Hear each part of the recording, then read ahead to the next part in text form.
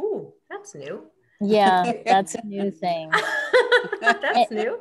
Yeah, okay. and you have to proactively agree to be recorded. Oh, okay. Well, what either that every or you guest gets that? little thing pops up, or you can leave. Interesting. Oh, you have.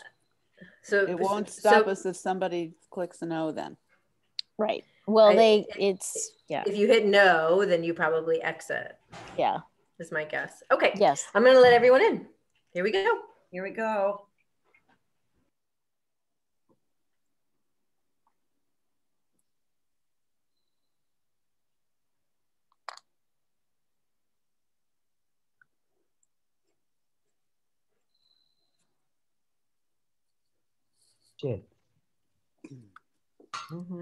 Hi, Karen. Hi, everybody. Welcome. Welcome back to our Monday program. We're very excited to welcome Victoria Lautman. I have people coming in right now. Just a few reminders. If you can remain on mute during the program, that would be helpful. If you have trouble with mute, I will mute you from here, so not to worry. And then all questions, we'll have a Q&A after the program. If you can please put them into the chat. Phyllis Hansen will be the moderator today. Also, we are recording this program and it will be available to our members on our website in a few days.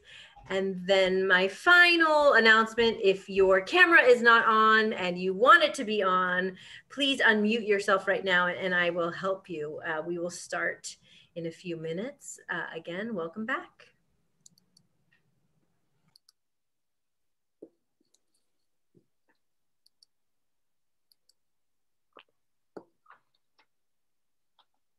Hi, Meredith. You see, I've learned how to do this now.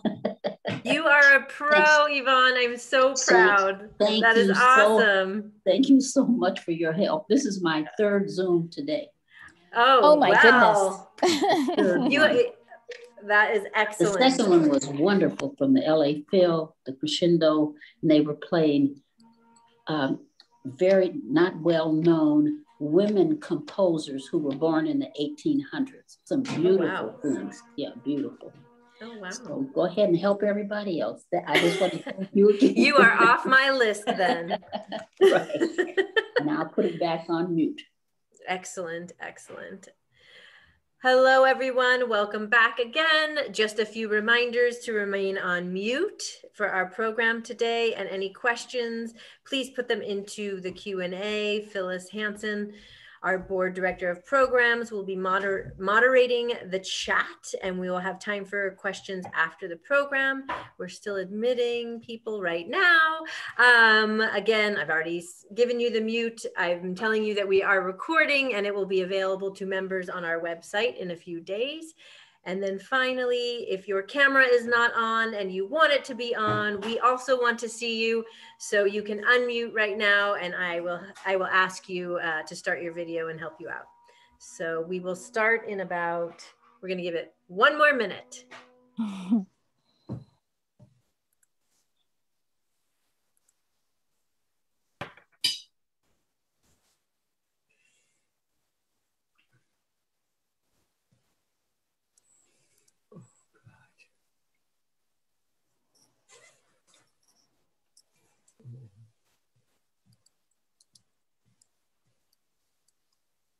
Okay, here we go. Welcome back, everybody. One last time, please remain on mute during the program.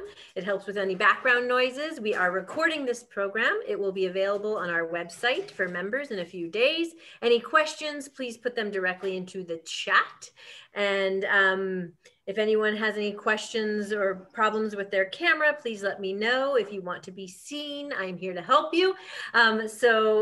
Let me let Susan in, and then I will pass it over to our president, Patty Lombard. Thanks, Meredith.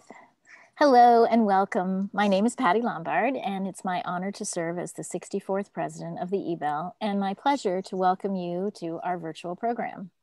For those of you who are new to the Ebell, we are a women's club founded 126 years ago by a handful of women to educate women. Today, our mission has evolved to host social and cultural events that inspire and empower women. award scholarships to students, and provide grants to charities that help at-risk women and children in the Los Angeles community. Just, well, over a year ago, the pandemic mandated the closure of our historic Wilshire Blvd clubhouse. Shortly thereafter, we pivoted all our programming and events online. Alas, I am only virtually in our lovely library, as you can see in the background. We are delighted you are here and welcome you to learn more about the Ebell. New members are always welcome, and in fact, I hope we will get some new ones today. Our dues are very reasonable. You get access to these wonderful programs as part of the Ebell community, and you support our mission. You will find more information on how to get involved in the Ebell in an email after the event. I'm super excited to introduce our board director, Phyllis Hansen, who along with her committee develops our fabulous roster of programs. This one is particularly wonderful since we live across the street from a fabulous Millard Sheets building. Phyllis is going to get us started, and then she'll get back on to close and give you a short preview of what's coming up next. Thanks. Welcome, everyone. It's good to see a lot of familiar faces here and so many new ones. I am excited about this program, and I just wanted to tell you this is kind of how this all came about when we were, several of us were congregated outside of the Ebell one morning several months ago when we were doing a special project, and just happened to start talking about the building across the street. And this whole program, thanks to Susie Click-Lewis, who is going to introduce our speaker today, came up with this idea, and we're very grateful that this all just sort of happened generically. And so I was very excited to meet our speaker today myself this morning, and this is going to be good. Susie, tell us about Victoria and introduce her, please. Well, I'm really excited to introduce my friend, Victoria Lautman. And I met her several years ago when she did a talk at the Fowler Museum to accompany her photos that were on display there about Indian stepwells. And I had been to India and seen 2 of those stepwells, so I really wanted to know more because they're very just fascinating. And then I was also going to meet some friends there who had been together to India, and they were equally interested, and we were going to meet for lunch afterwards. So we were all just totally blown away with Victoria's passion for the subject and all the extensive research she had done on Indian stepwells. She researched the architectural and symbolic meaning of these ancient structures, and even a lot of people in India didn't know. She has ended up teaching a lot of people in India about their own stepwells by going there at least 9 times and seeing and learning more every time, and then writing a book about it. And then we learned a lot in the lecture. So we asked her, after she did her talk and her book signing, to join us for lunch, which luckily she did join us, and we got to know her even more. I think after Mexican food and several margaritas, which went way into the afternoon, we really had so much fun. We just almost couldn't quit talking. She's just such a lovely person to know. And we learned that she had actually grown up in LA, but she went to Oxford to study archaeology, and then the University of New Mexico for anthropology, and then the George Washington University in Washington, DC, to get her master's in art history.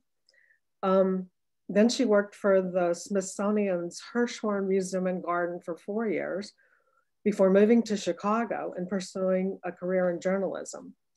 So she spent the last 3 decades as a cultural journalist across all media, photography, writing, interviews, and lectures, focusing on art history, architecture, and literature. In Chicago, she founded, produced, and hosted interviews for Chicago public television and radio stations, and was recognized as a major cultural voice for the city.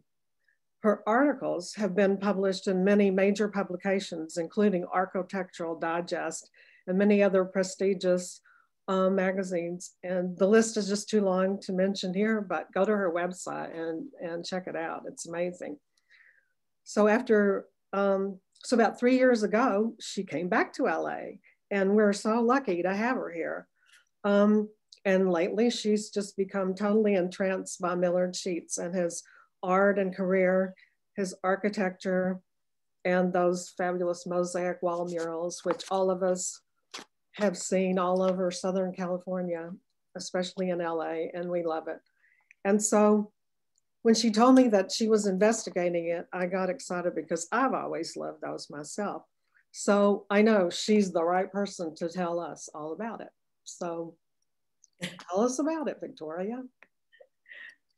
Thank you, Susie. Thank you so much. And also thank you, Phyllis, for asking me to do this, and Meredith for trying to get me through some technical issues here. I'm going to share the screen. And I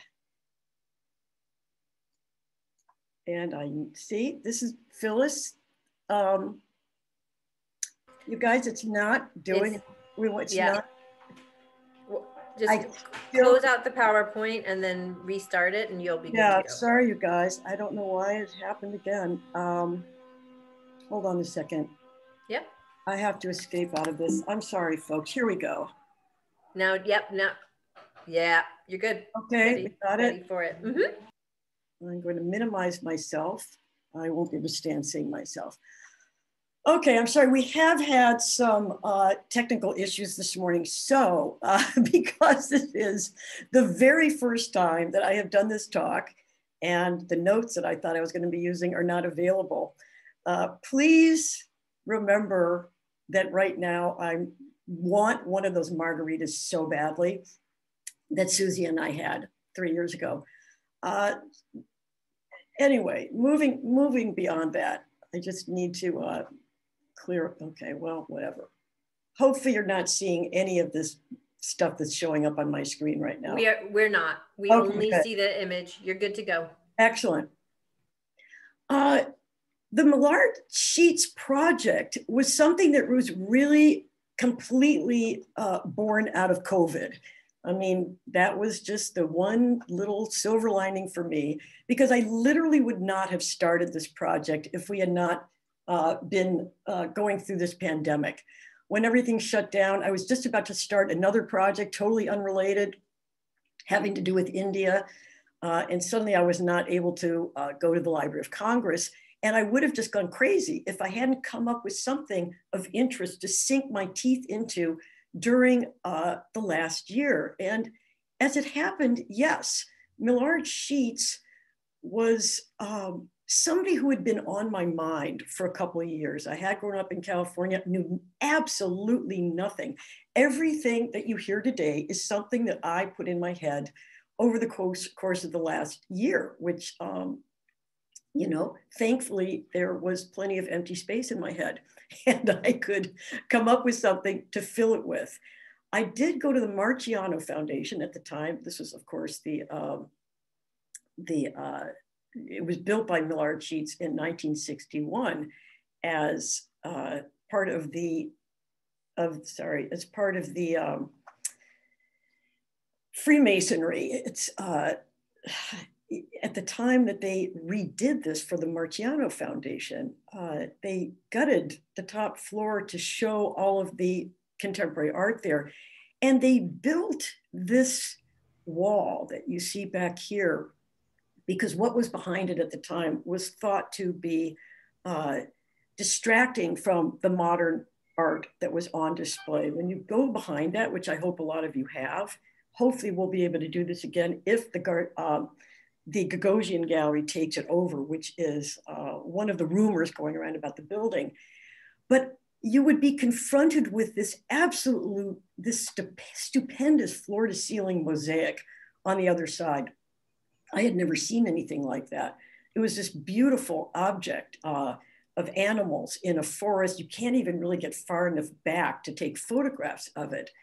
But I found it absolutely enchanting. And of course, the little label next to it indicated a person named Millard Sheets had designed it. I didn't know at that point that he had also designed the building. But at the start, and then I sort of put it out of my mind. I mean, I went back and forth to the Marciano Foundation a number of times, but then at the start of the pandemic, I decided, okay, I'm going to start doing some more research on this. I was hoping I was going to get to do a talk at some point. I just didn't know. But it turned out at that point that when I started doing the research, the first thing I discovered is that there is a fantastic book specifically on the topic of Millard Sheets and the banks that he did for Howard Amundsen and Home Savings and Loan, Banking on Beauty. Adam Aronson published this in 2017, and it really is, he went into so much detail and so much research went into this that it is the definitive book on the topic. But as most of you will know, Millard Sheets actually wasn't an architect and actually called himself an architectural designer, but began life and was largely known throughout his life and thought of himself as a painter, first, foremost, and always. Worked in a variety of media, also was a watercolorist, did everything that you could possibly do in 2 dimensions. So there are a number of books that are available on the topic of Millard Sheets as an artist, but that's about it. There wasn't really anything to me that seemed to tie together all these different strands of his life and work. Oh, and by the way, he had 4 children, and 2 of them, Tony, who's an artist, and his daughter Caroline, provided really in-depth, lovely, very personal essays for 2 of these books, Damn Gorgeous, and I think Millard Sheets, One Man Renaissance. These are all available on the web, and Adam Aronson's book is still in print. The others are not. But there's a number of other resources that I found, 2 of which were really, really helpful. And those were actual oral histories with Millard Sheets, one from the UCLA Digital Library, the other from the National Museum of American Art. So you could read those or listen to them, and they really brought him alive to me in a way that, I don't know, maybe it was COVID related, I was trapped, but I became so sort of engrossed in this man's life. And partly that was because his life encompassed so many different things at a time when we could not do anything, that maybe I was living vicariously through him. But when you listen to some of his recollections and read about all the various things he did, the man, he never said no to anything. Everything was yes, nothing was too small for him. And yet his vision was huge.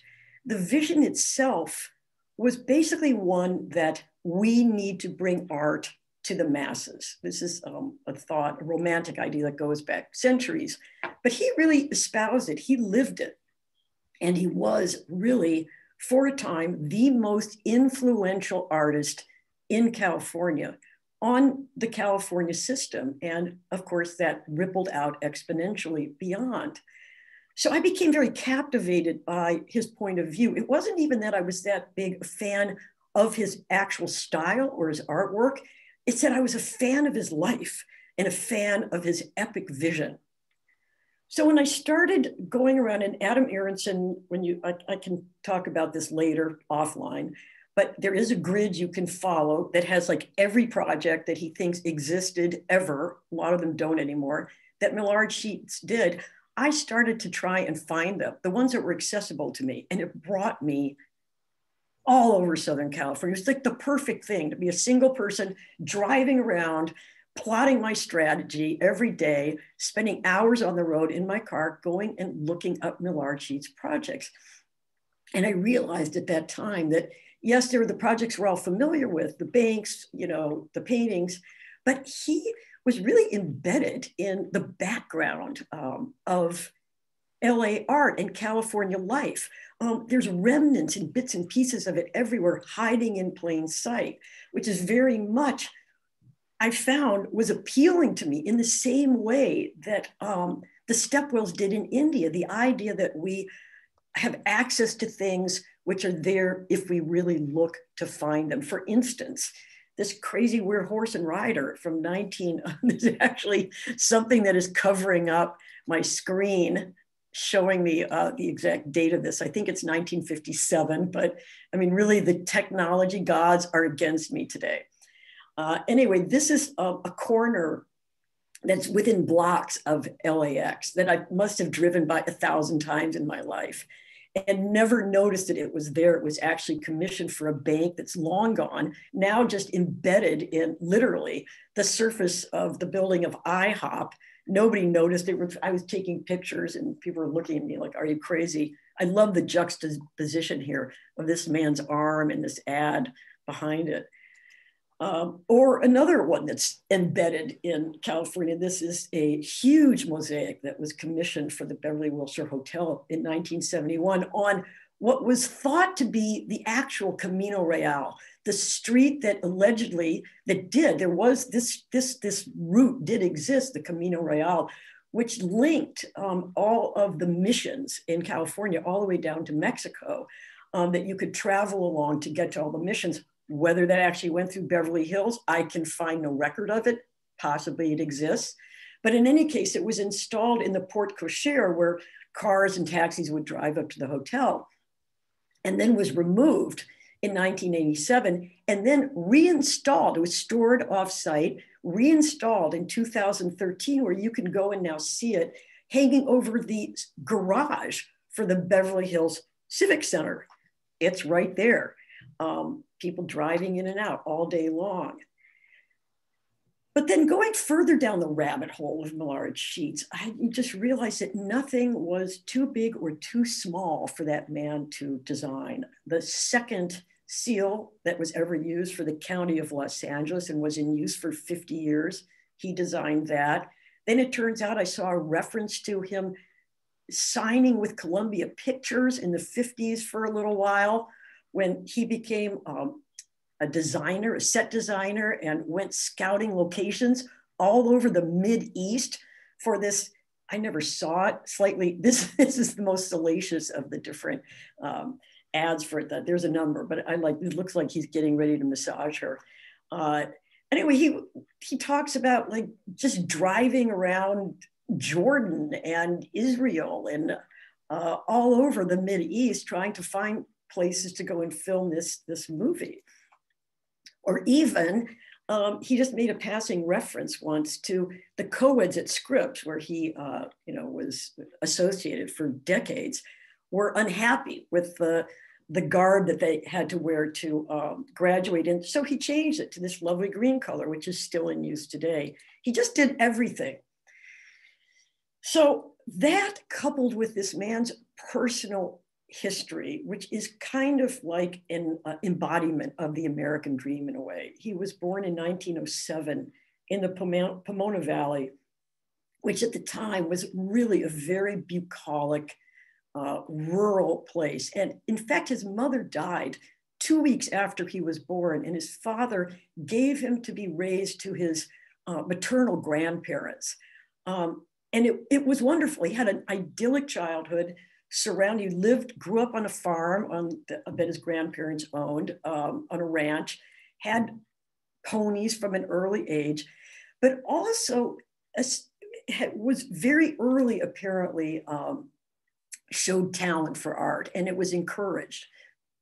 That was an important thing. Don't drive it out of the kid, encourage him.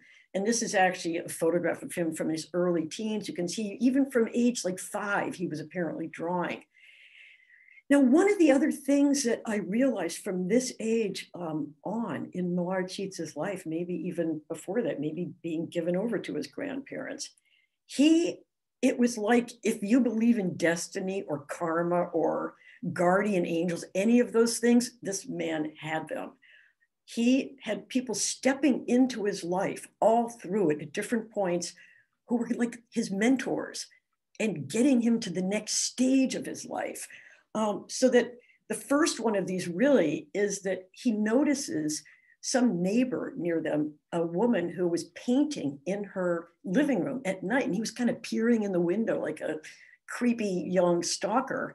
And she notices that and invites him in and starts weekly teaching him how to mix paints and how to copy art from, great works at the time. That was his first real art mentor who got him on the road to painting. And at something like age 12, he enters one of these copies into an art fair, an art show at that point, very young LA County Fair in Pomona. It was the Pomona County Fair at that time.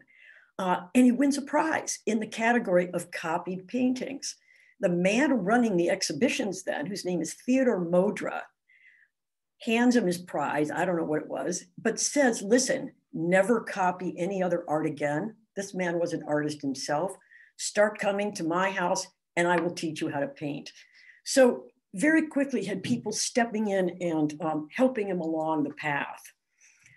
And he just kept doing that. When he graduated from high school, he could have gone to Pomona College on a scholarship, but instead, he takes a look at what is the Chouinard Art Academy in Los Angeles, like many hours away from him, and decides he's not going to go to college, he's going to go to art school. And that's what he does. And very quickly, he starts absorbing every kind of art style you could, every type of medium that you can imagine. He just sort of drew it all into him.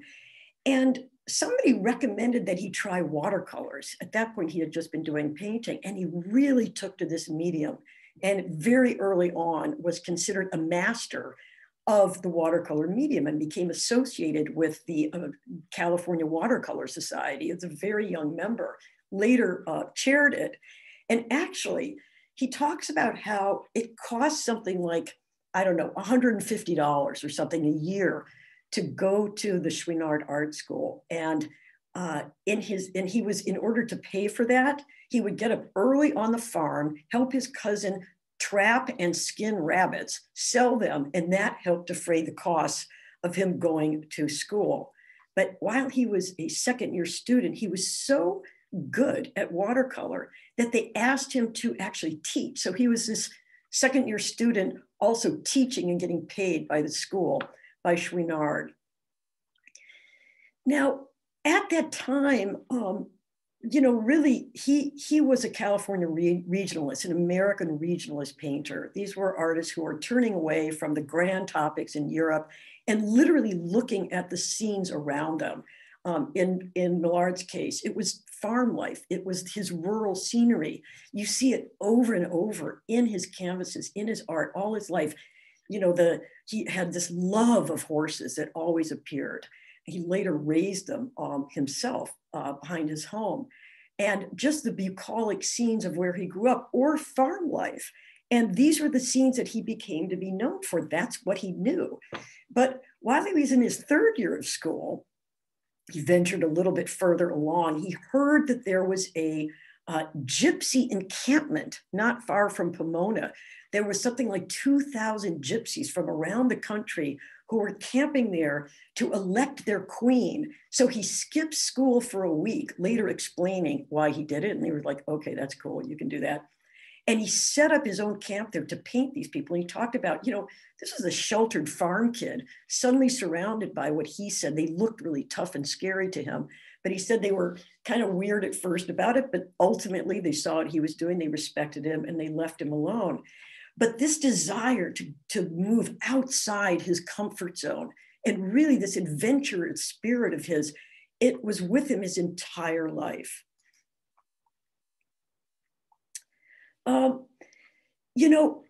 The art that he was doing, and he just was making art all the time. It was just obviously in his blood, but he was not known as somebody who was pushing the limits of art in terms of subject matter.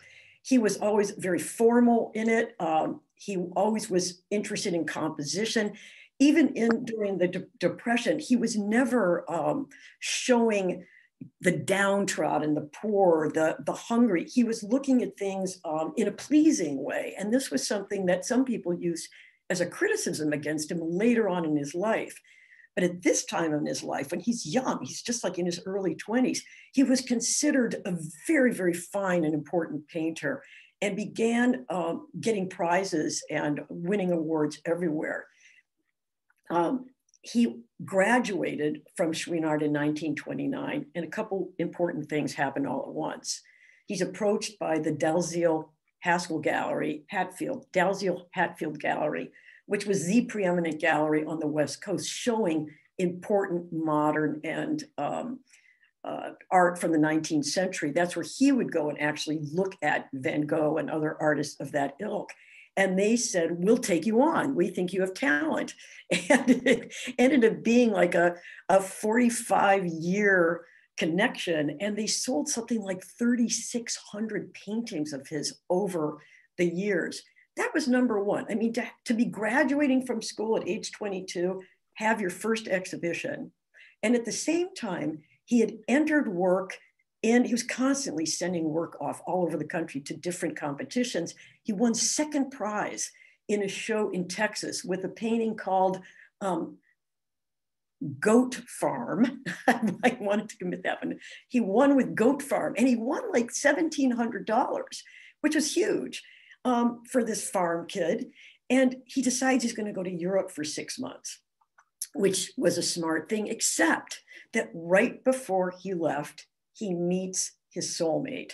This is Mary Baskerville, who was a student herself, an art student at UCLA, and they were quite the hot couple. He was kind of dreamy, and she was beautiful, and that was his soulmate.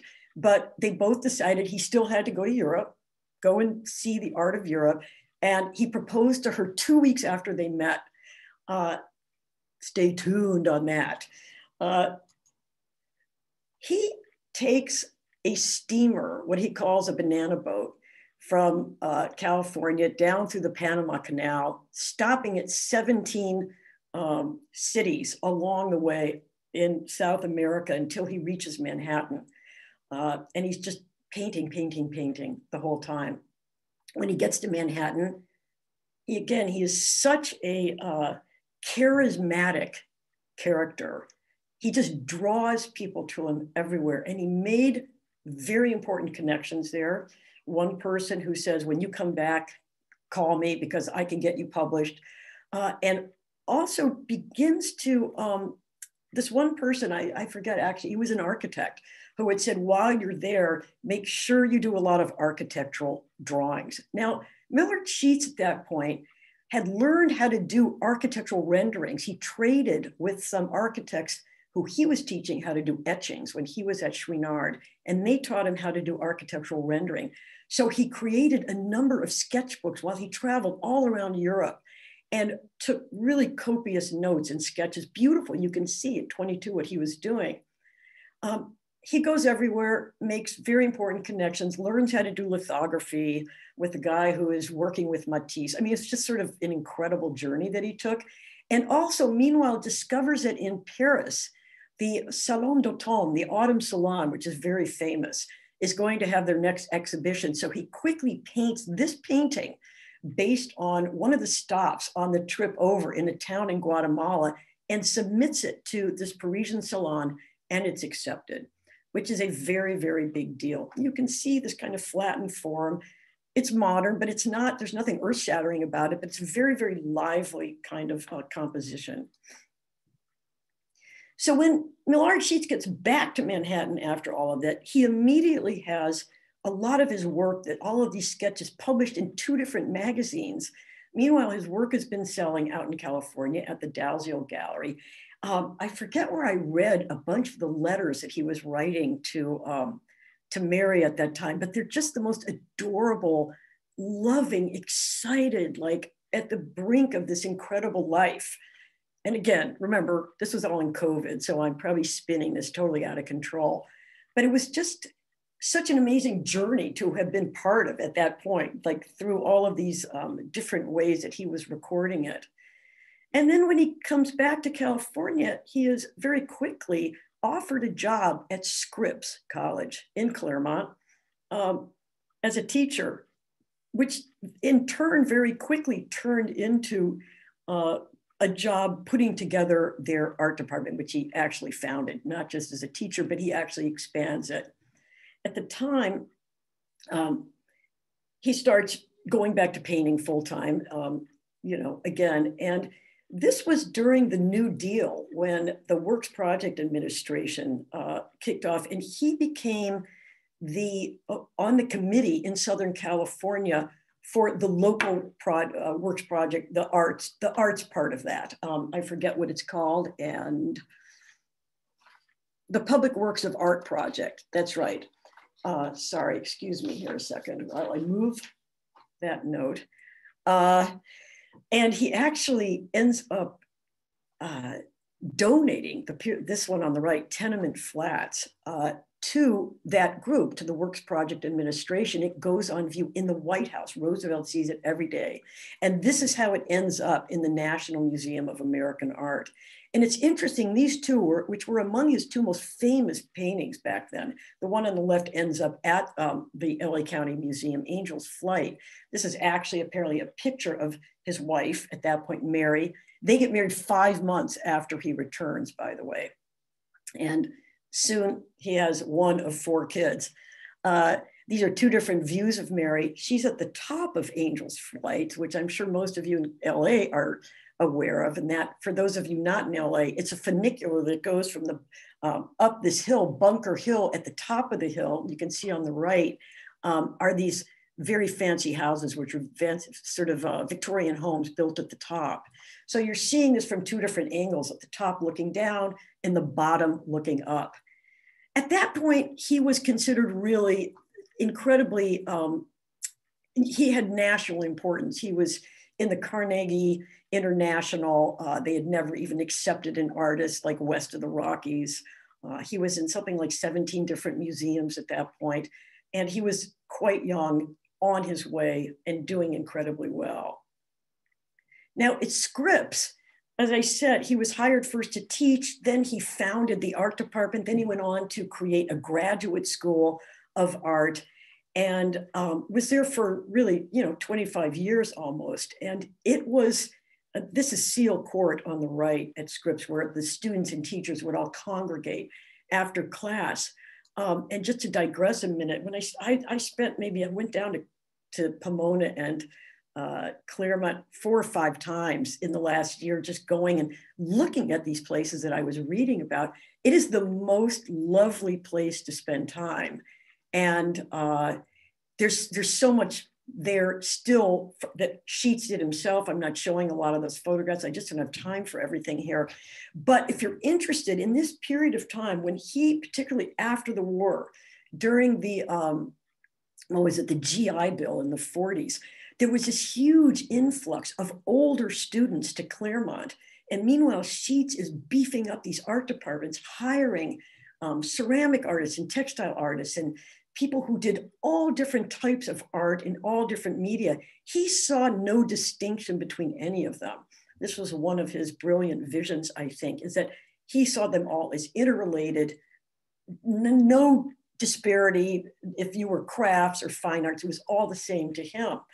And that period in the 40s was just magical.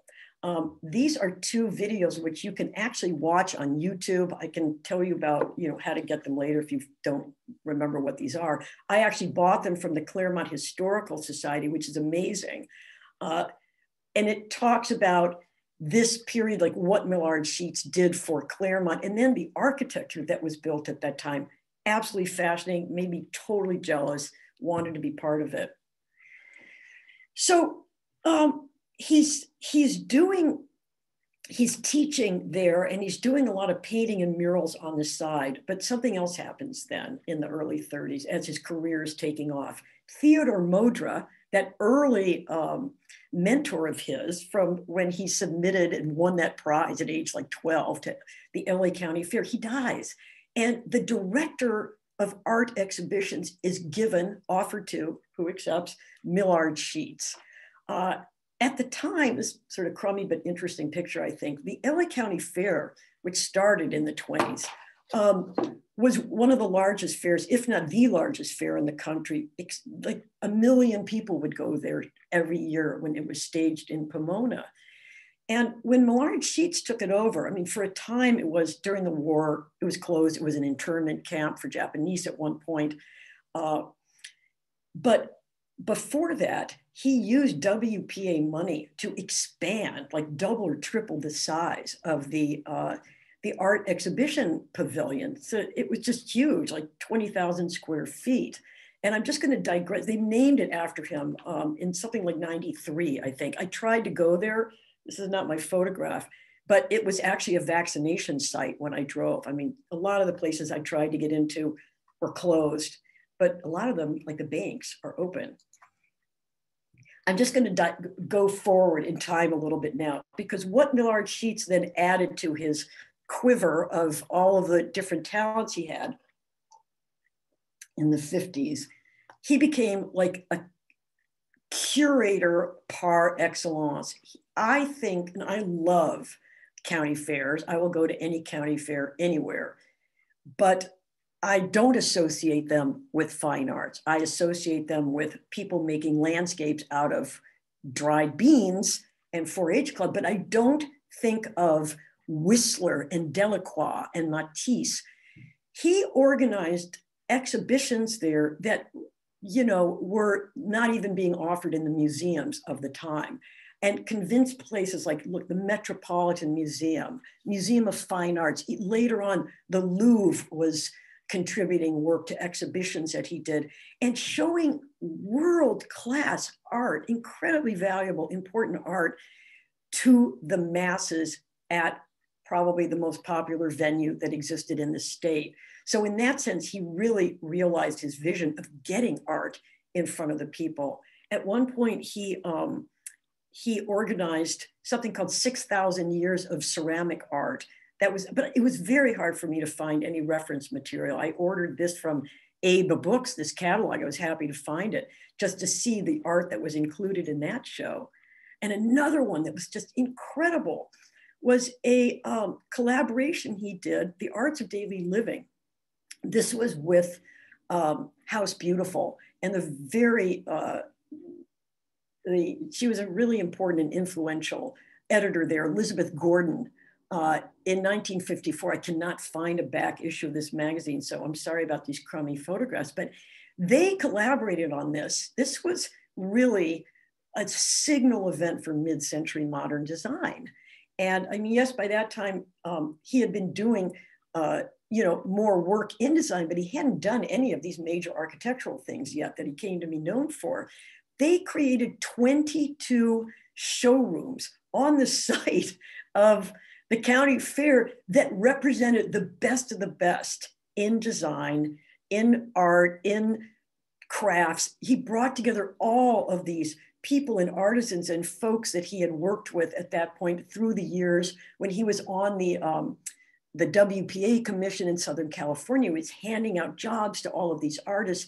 So here was another way for him to help these people and turn around and be a mentor himself. This is a Sam Maloof chair in the background. I looked that chair up. It sold at auction not long ago for tens of thousands of dollars. I mean, this represented the creme de la creme at that time at the LA County Fair. Okay, so I just went forward a bit. To go back to what was happening in the 30s, after he goes to Scripps, and he's painting murals for lots of stores, Bullock's Wilshire, for instance, and a number of other big stores, and for private homes in California. This was all leading up to the war, to World War II. And he got a call from a contractor that he knew in 1939. It turns out that America was on the brink of getting into the war, and they needed very quickly to train fighter pilots. And they didn't have enough places to do that. So this contractor called Millard Sheets because he had been contacted by somebody in the Air Force and needed help with this.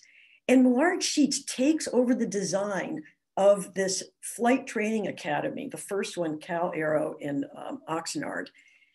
And he had not done a public building before. I mean, remember, this fellow's not an architect, but he creates the design.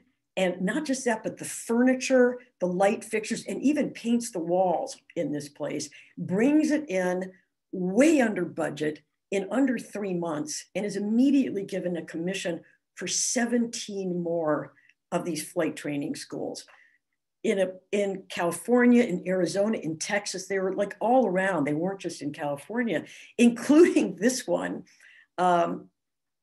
Thunderbird 1. He did a number of these in Arizona. This one is my personal favorite for a number of reasons, but chiefly because it looks like a Thunderbird. He designed it to look like they're the wings. Here's the tail feather. And here at the end is the control tower.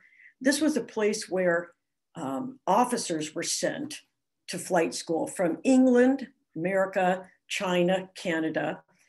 And now it's part of the ASU system. It's a global training. Just that one part exists, although a number of the other ones that he did around the country became actual airports after that.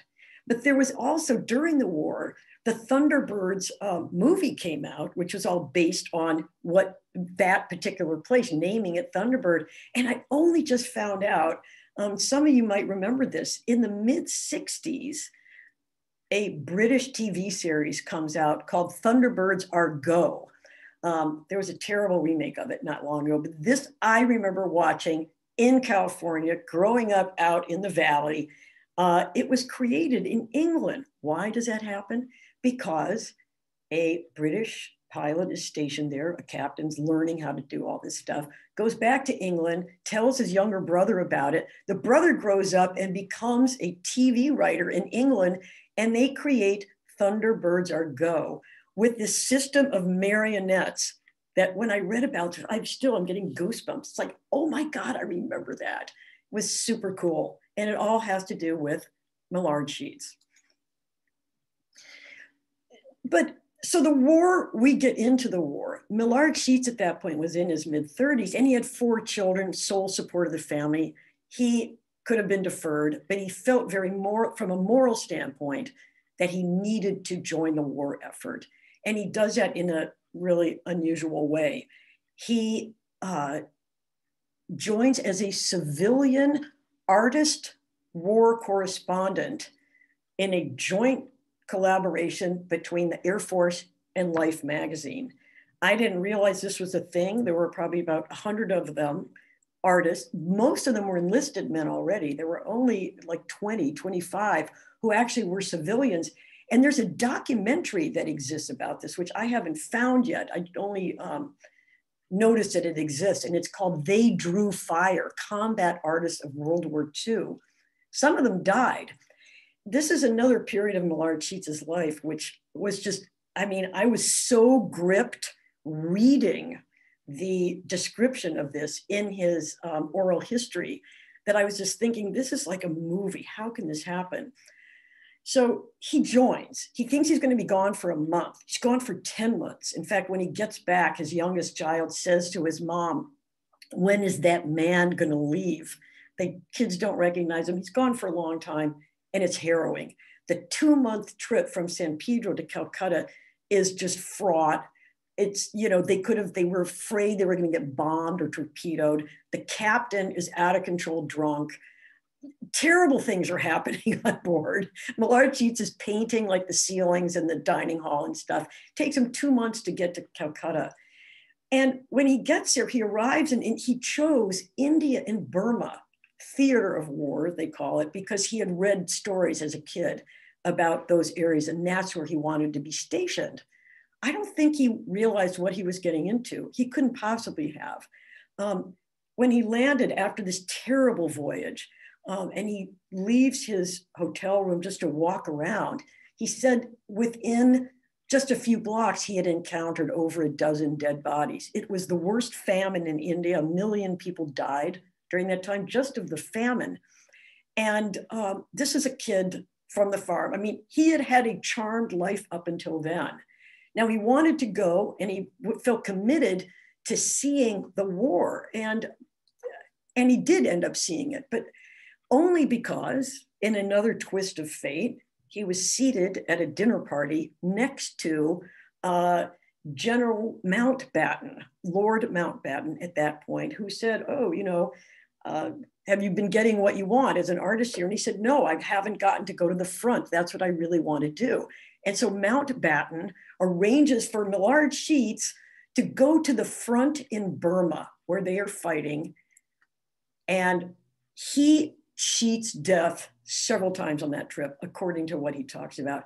And this dead tank captain, that's an actual thing that happened, people right in front of him being blown up. He barely got out of there with his life.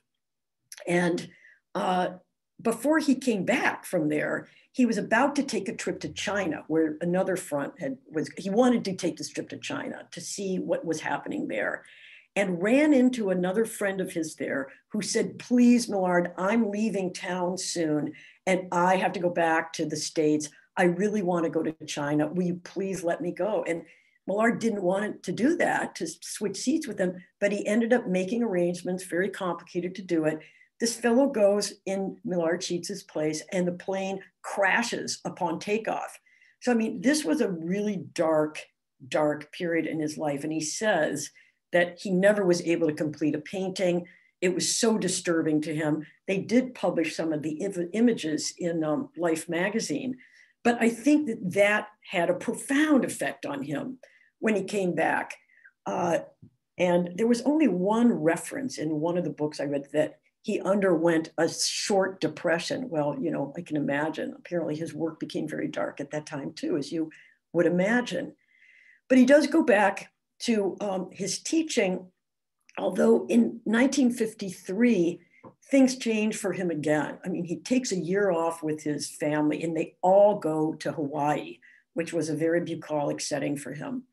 But when he comes back, he leaves Scripps College, where he's been for almost 25 years, and has been offered the directorship of the Otis Art Institute.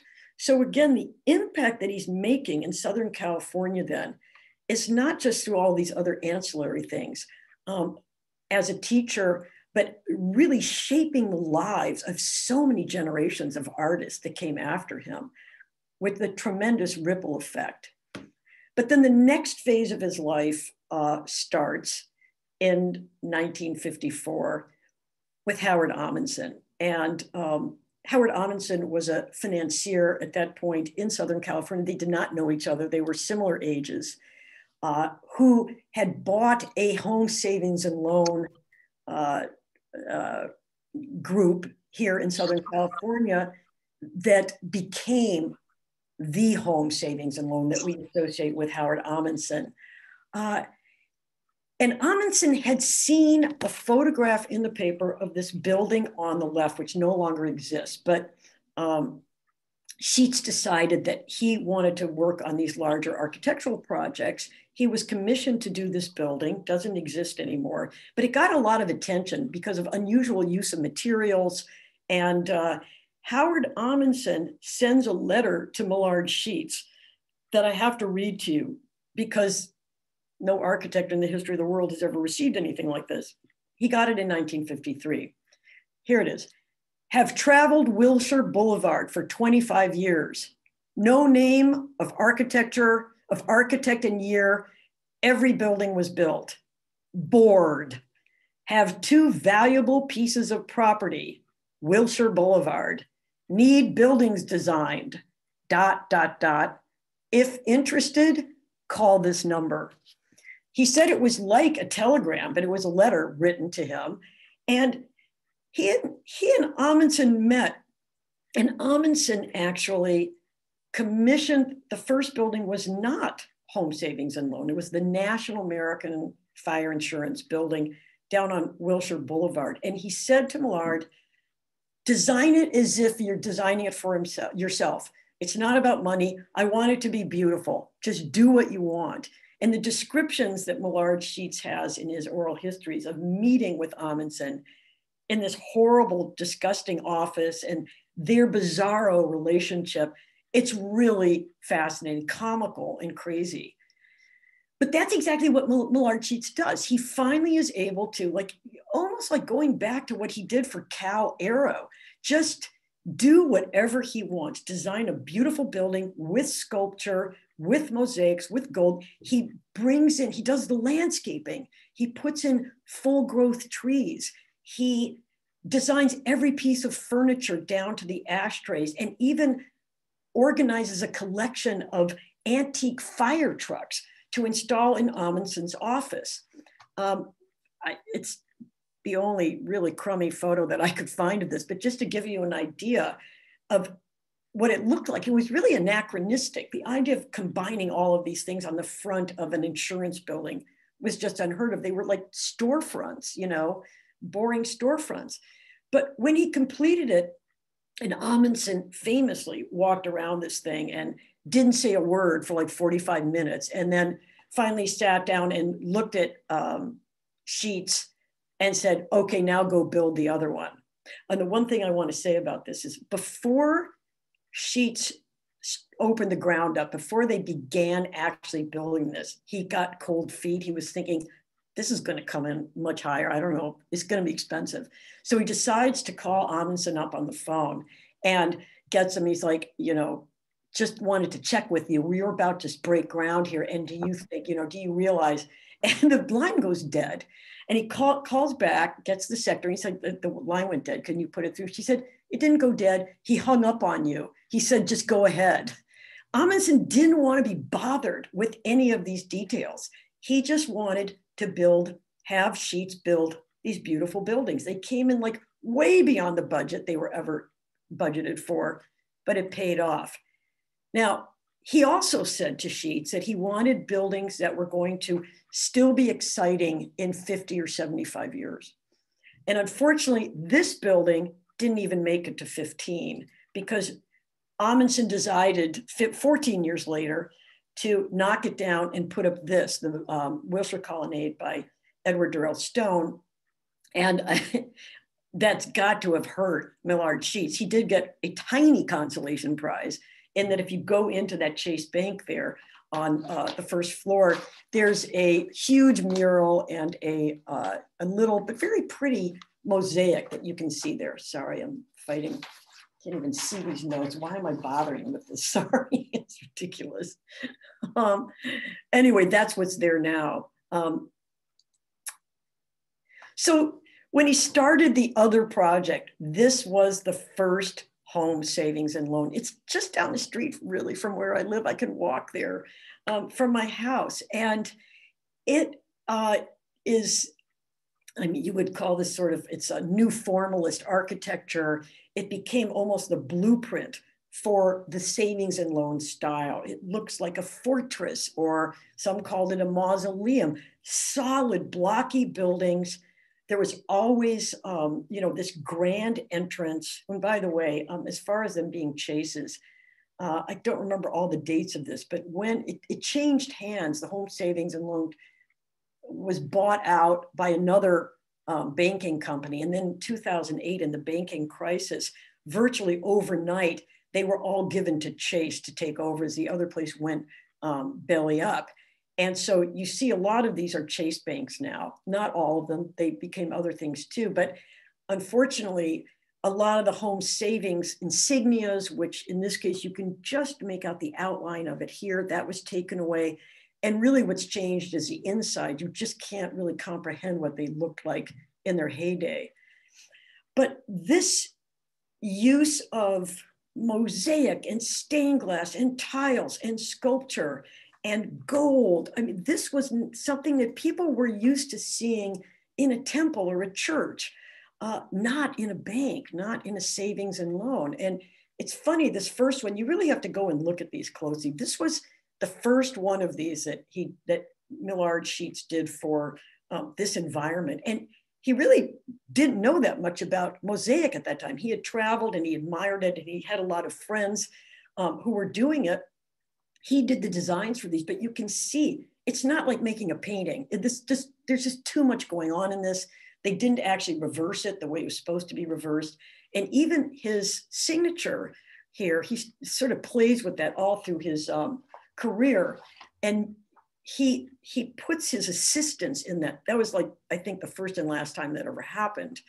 There was later a lot of kind of push and pull about who actually got credit for these, for making them. It was always Millard Sheets from this point on. But then these details of H, S, and L, putting that right into the tiles, sculptures by Renzo Finci that were carried out in Italy.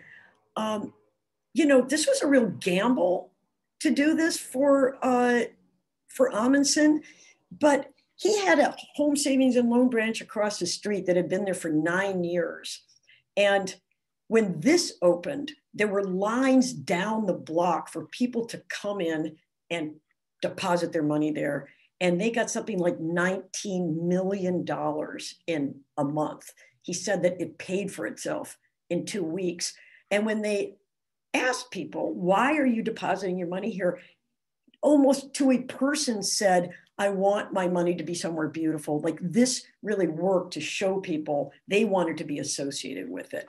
So it's a pattern he continued. For 25 years, they worked together. They did something like 50 of these together. And then after Millard Sheets retired, it continued without him.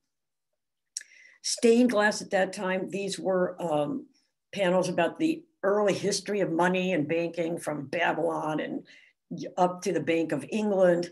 We never see any of these etched glass panels again, but it's really hard to see this. And I had to sneak upstairs there because they created a second floor.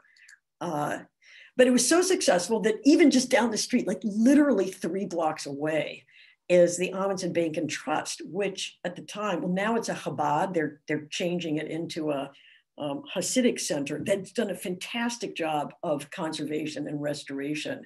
But this was kind of an elevated version of just the savings and loan. You can see just in that period of time and years how far they've come with these mosaics, which are far more legible now.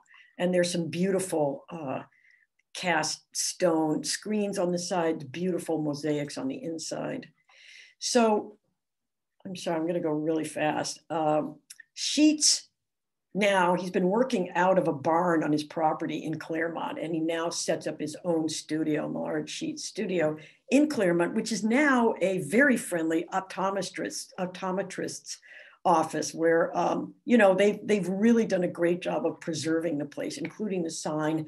These original buildings over here, the tall one was the Mosaic Studio, and this gorgeous garden of exotic plants. It's really a lovely place. This photograph of the interior of furniture that Millard Sheets designed, the beautiful wall and the cork, and all around it, very playful mosaics. And they let me into the former Mosaic Studio with this scaffold, very active. Like, there were 25 to 30 people working in that property on these things, from engineers and architects and mosaic artists. And I have a long list of the names of the artists that helped him. I'm just not going to take time to go through that, but Susan Hertel was, who I believe this is, she was like his right-hand person from the beginning, was a student of his at Scripps, and then stayed with him and actually took it over with Dennis O'Connor when he retired.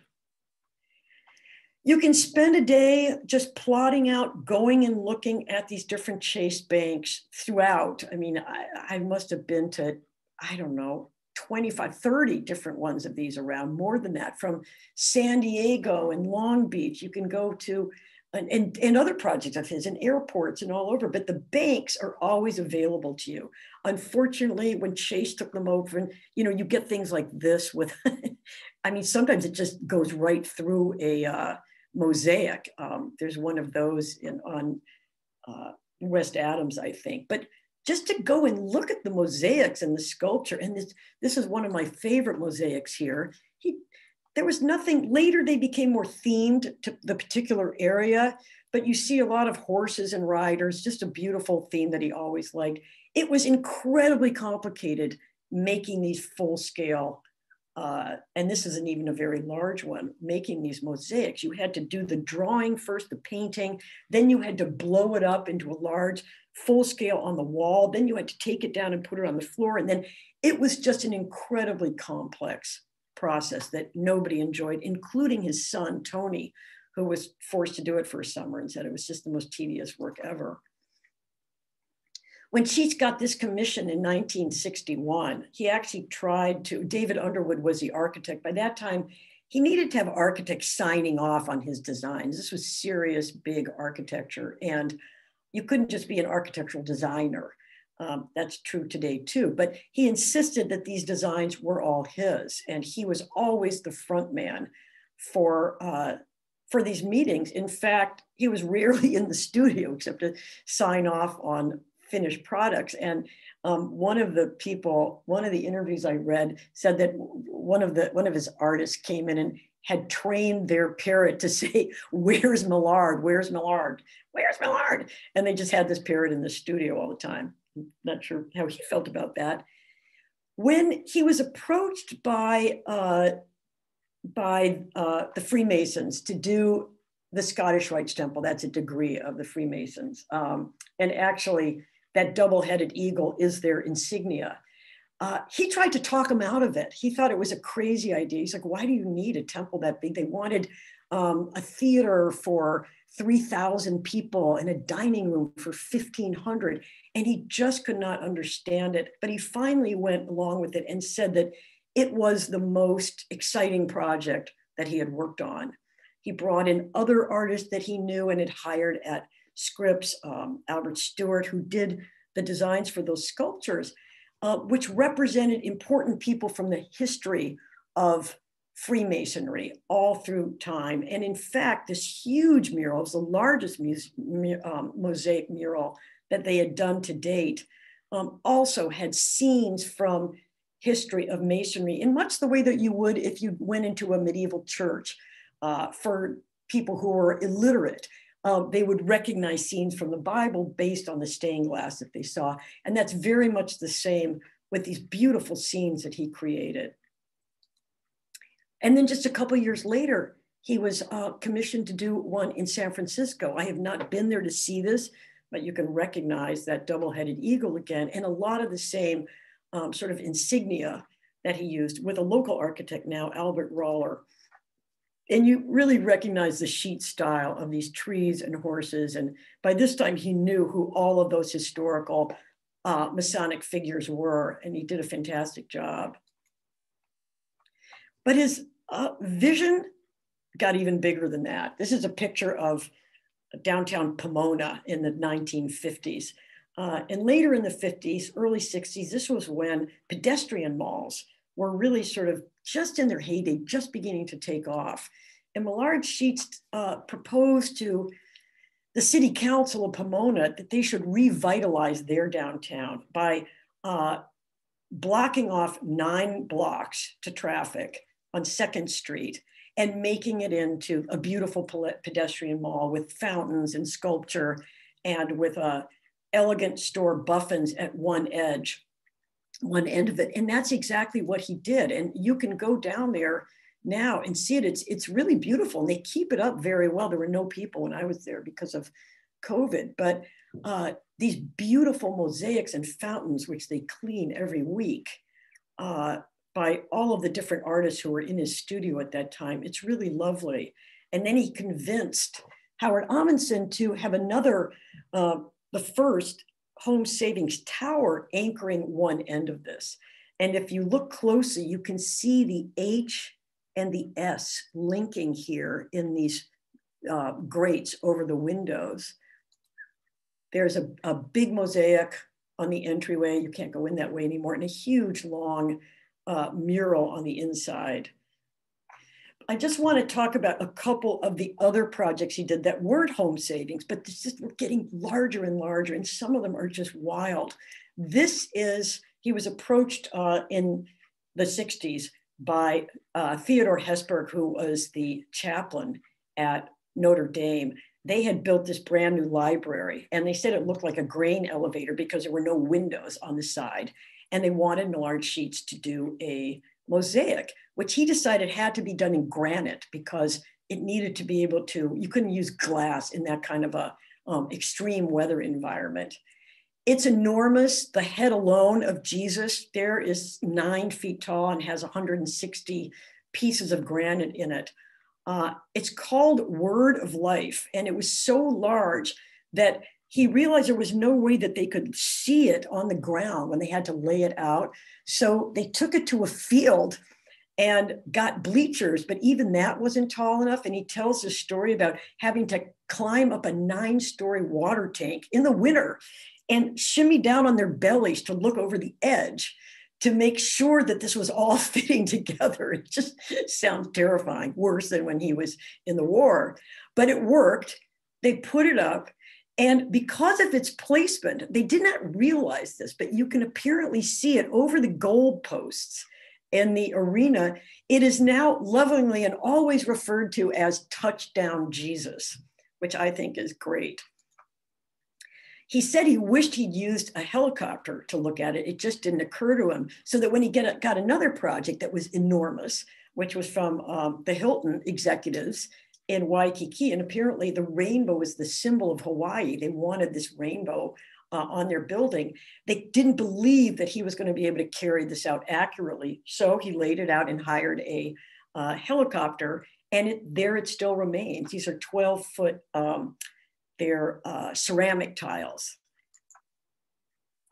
Entered a competition for the Detroit Public Library, another one for the Basilica of the National Shrine in Washington, D.C., other projects. And here, one that I'm dying to see, but I can't get into, the largest textile in North America, commissioned by them for their communication center.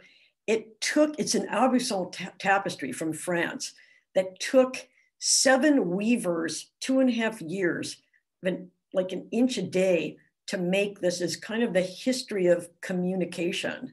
Although, I mean, I probably shouldn't say it, but this looks a lot like Touchdown Jesus to me. But I'm dying to go and see this thing. It just is the most, like, the idea that there's a textile that large. Okay, just a few other projects at the end here. They knocked down the NBC studios. This is at Hollywood and Vine. This was Millard Sheets' favorite project. Maybe not exciting at the same level as the Masonic Lodge, but he said this was one of his favorites. And they built this was one of the first themed ones that they did. When they knocked down the NBC, it was a very iconic, beloved building. People were mad about it.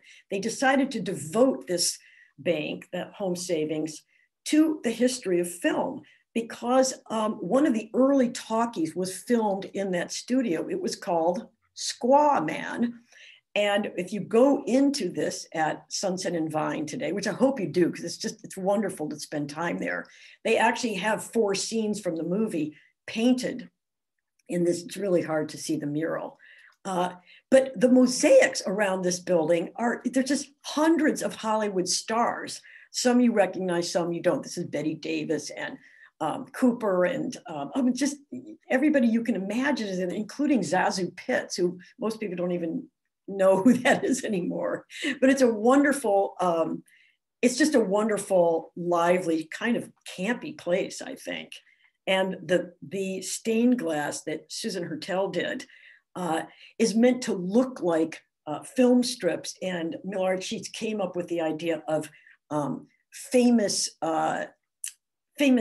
flight scenes of people, like, you know, trying to run away and escape all through the film. So that's Moby Dick, which I suppose counts as one.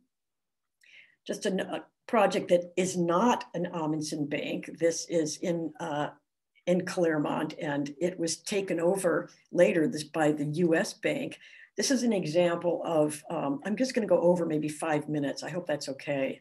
If not, I understand if you have to leave.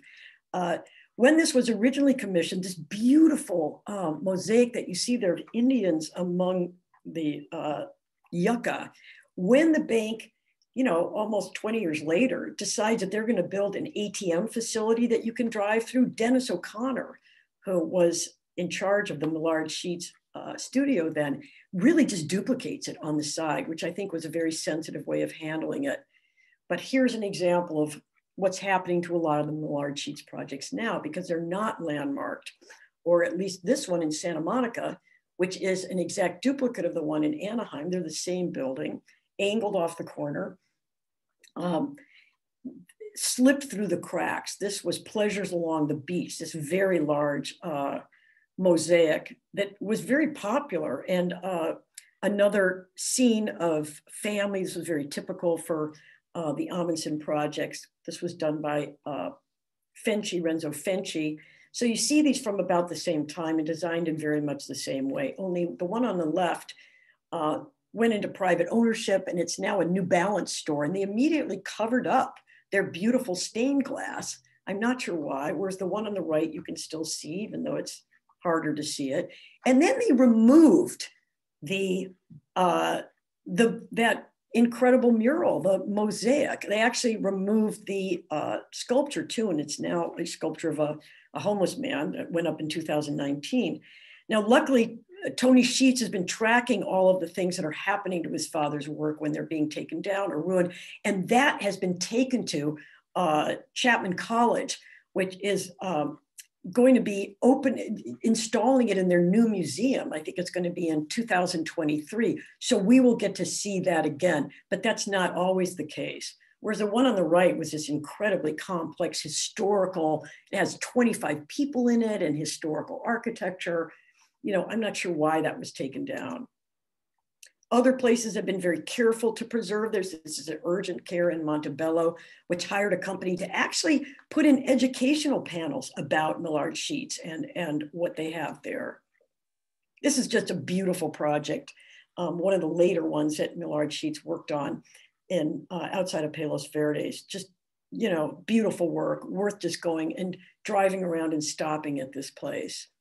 When the last one that he worked on himself before he retired is in Encino, it was redone. There were actually other things there and then they redid it, but it's a beautiful one. It's got these incredible grills out in front that Tony Sheets helped create, and mosaics. And this was, I think, the last piece that Millard Sheets actually signed, this mural here, before he, at that point, retired in 1977. He was 70 years old, and he really only wanted to be a painter. He had been trying to get out from under the company for a long time, and finally, you know, turned it over to two of his principals, Susan Hertel and Dennis O'Connor, and just moved to a piece of property that he had built a home and studio on in Gualala, which is in Mendocino County, north of San Francisco, and just painted for the rest of his life. He was always hooked in for like 20 years to taking these international trips with teaching workshops in painting.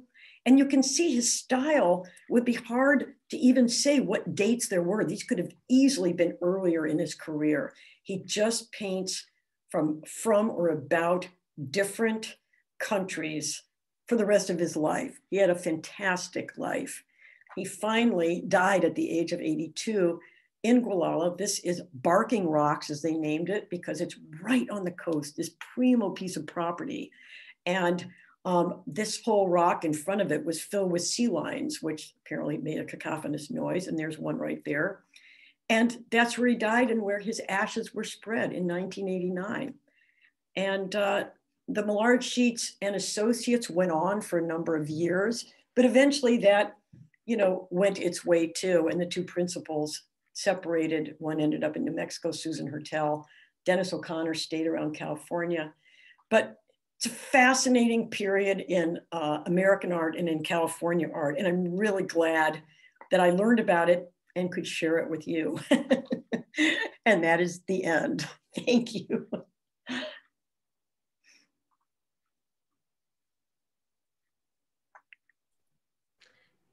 I think this was Phyllis. You're muted, Phyllis. I think Phyllis, she was talking, but whoever was speaking, feel free. This was fabulous.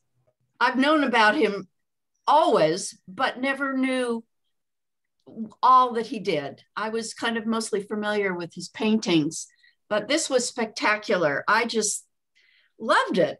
Especially, I'm so glad to hear that, because I was like freaking out the entire time. You're so fabulous. I just think it really was wonderful.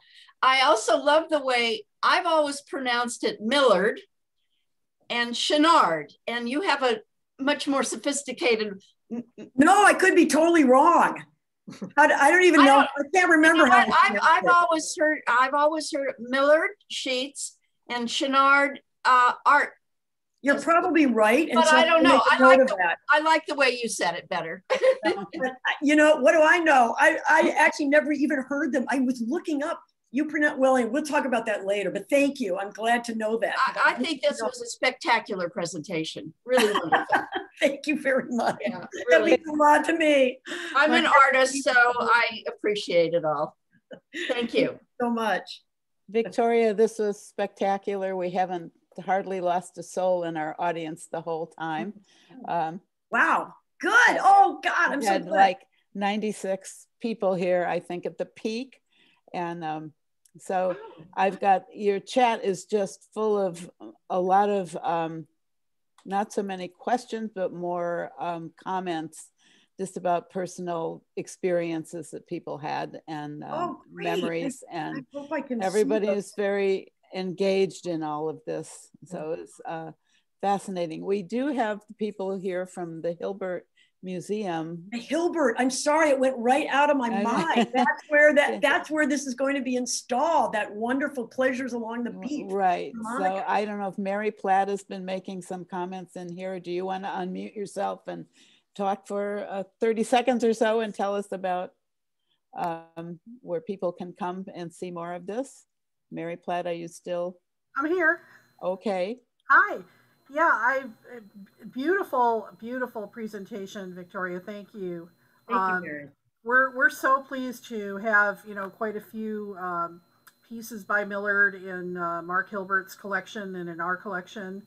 And we have two of them up right now. We've got his Hollywood Bowl watercolor painting from 1956.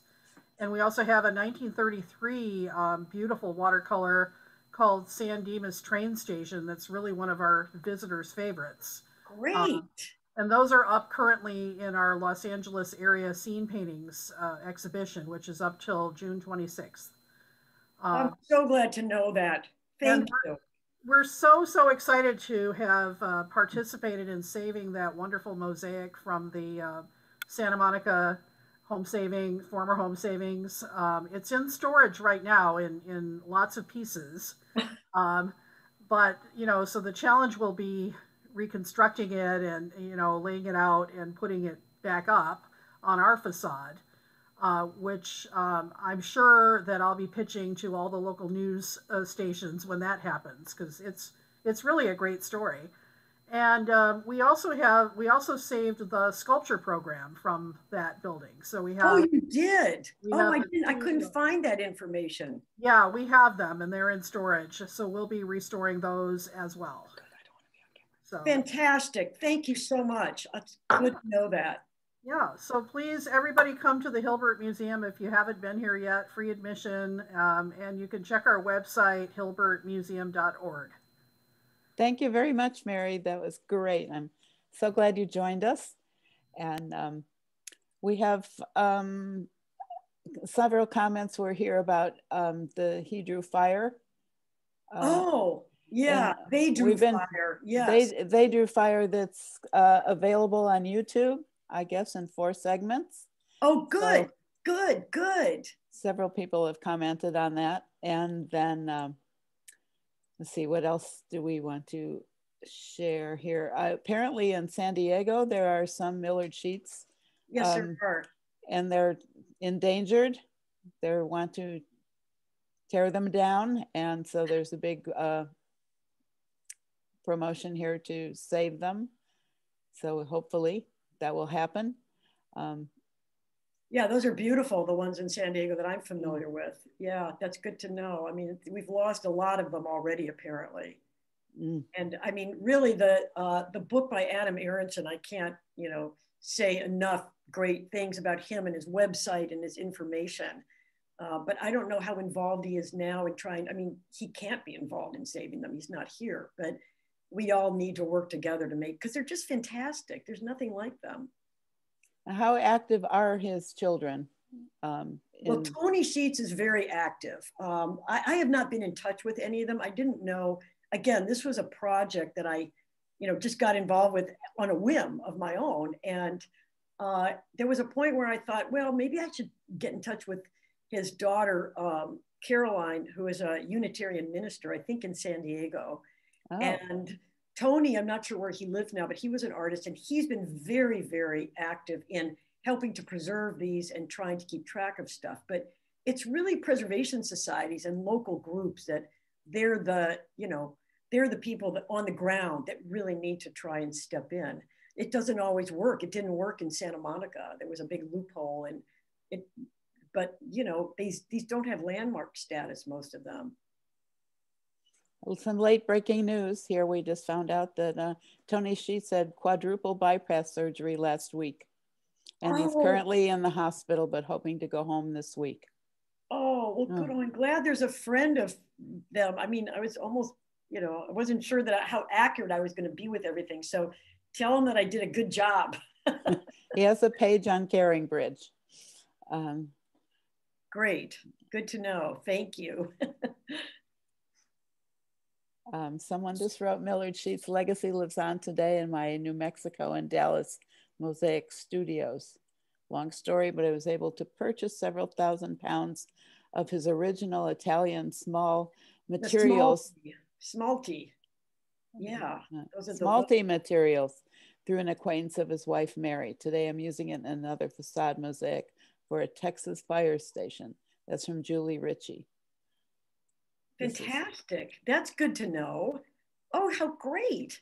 This is really exciting.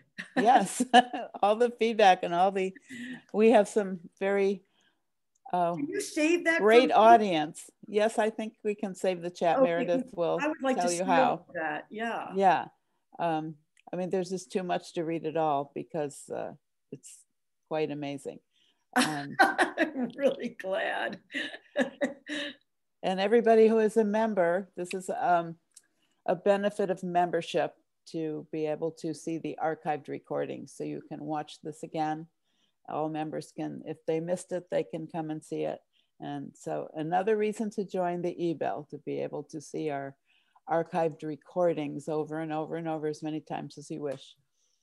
So I just want to take a minute here. We're coming up on 1:30 already. So we have 2 more programs this week. It's a big week for Ebell programs.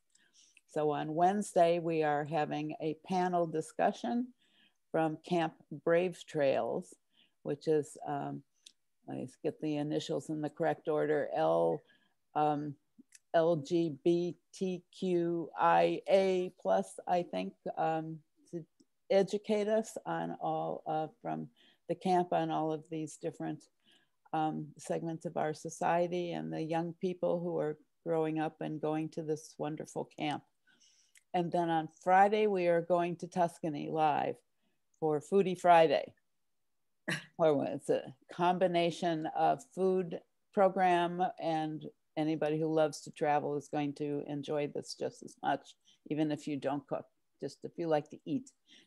So we're going to learn to make homemade pasta from scratch without the benefit of a pasta maker, but we will also see this beautiful part of Tuscany up above Lucca, and visit this couple who are going to cook, who live in a very ancient villa, and they will show us around the villa and show us some of its special features. So it's going to close out May for us. And anyway, we hope you'll all come back. And thank you, Victoria. This is just amazing. And thank you so much. Next time, Stepwells of India. Yes, we do want to hear about this. We know. Yes. So maybe you can come back live in our club for us when we are able to open again. Boy, that would be better than this. Yeah, looking forward to that program on the Stepwells. Yes. Oh, that's my friend Pushpa here, who's on the show. I recognize your voice, Pushpa, who is who I met in India. Oh, wonderful. Great. Guys, so, can Mark Hilbert say hello? He just stopped in. And oh, great. Sure. Mark, you want to get on camera here? Sure. Hi, Mark. Hi, everybody. I love what you're doing here. It's great. Yeah. I look forward to having more communication. Yes. When it gets closer to the time of opening the museum, we'll have this mural up, and we'll really want to have somebody come and talk about it. So it'd be fantastic. We're looking for speakers, Victoria. Hey, well, if Tony Sheets isn't available, I will be. I hope he's well, and he's the person to ask. Yeah. I'm an interloper at this point. Yeah, I do too. Thank you. All right. Thank you very much for saving all of these for us, so for the future. Okay, I think I'm going to close Bye, us out. everybody. Thank you so much. I really enjoyed it. Thank you. Thank you. Take care. Bye-bye. Bye-bye.